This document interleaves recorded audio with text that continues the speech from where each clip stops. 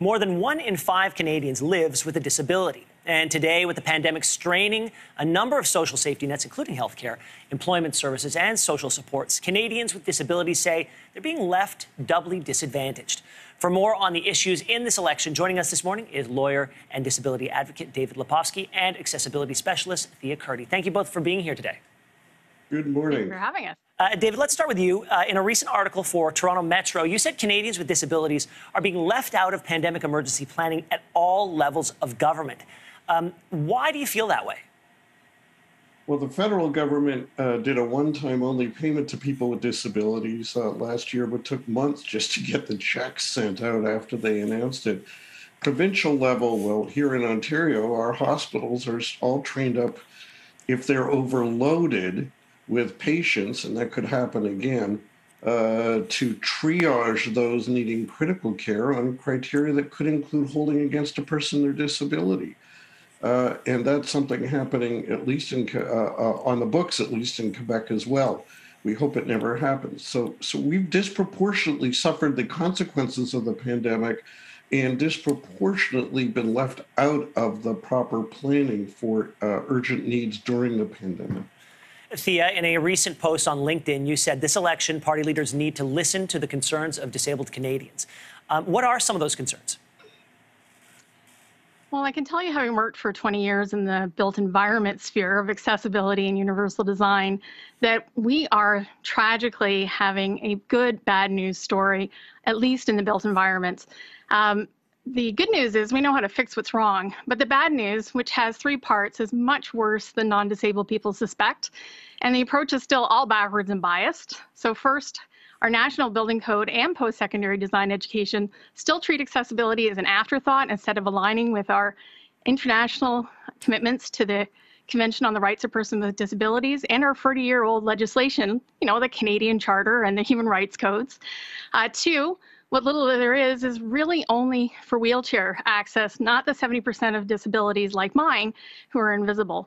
And 3, they shockingly still exempt housing and don't include how to make workplaces accessible, not only sabotaging our affordable housing and age-in-place goals, but also our employment strategies and our diversity and inclusion, sustainability, and wellness policies.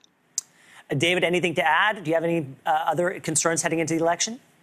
Well, 2 years ago, the federal parliament unanimously passed the Accessible Canada Act, but it was weak in many ways. We've written all the parties to ask them if they will agree to strengthen it and offer 12 ways to make things better. The only party that's answered us at all, much less making most of the commitments, many if not most of the commitments we sought, are the NDP. We're not partisan. We want to get all the party leaders to make those commitments. So as I'm sitting here 12 days before the election, I look at the 2 parties that are leading in the polls.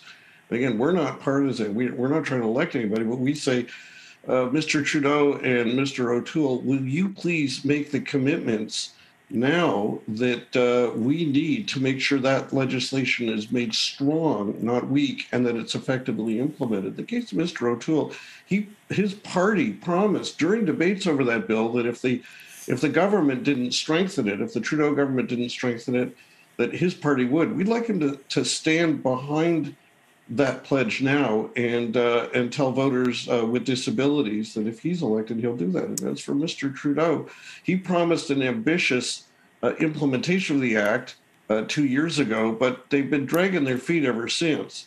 And in this election, we'd like to see him do better than that vague promise that we've already seen broken. Thea, I want to go back to something that you said, because many disabilities, as you said, are invisible, like your own. Trying to wrap my head around it, what's the best way for government to support people with non-obvious disabilities? I mean, if we can't see it, how can we be an ally? Well, as I was saying, we've known for 20 years, at least for the built environment, and that's not the only aspect for accessibility, as David constantly talks about and I support. if you're thinking about disability and the international symbol of disability is a person in a wheelchair, naturally, you're not thinking about people who are autistic, have environmental sensitivities, have dementia. We know how to fix those things. We've got really good, robust standards that have been developed over the last 20 years that consulted with people with a lived experience, that used evidence-based design and research. So how do we create environments that are not toxic, that are actually accommodating to people who are blind, deafblind, or even the older population who have a multitude or an intersection of disabilities like hearing loss and vision loss and arthritis and bad backs. So it's good news because we can fix it. We just have to fix our legislation so that we can actually get there. I want to thank you both for joining us today. These are important conversations to have, and during an election campaign, all the more important. So thank you so much for sharing your thoughts today. Thanks so much.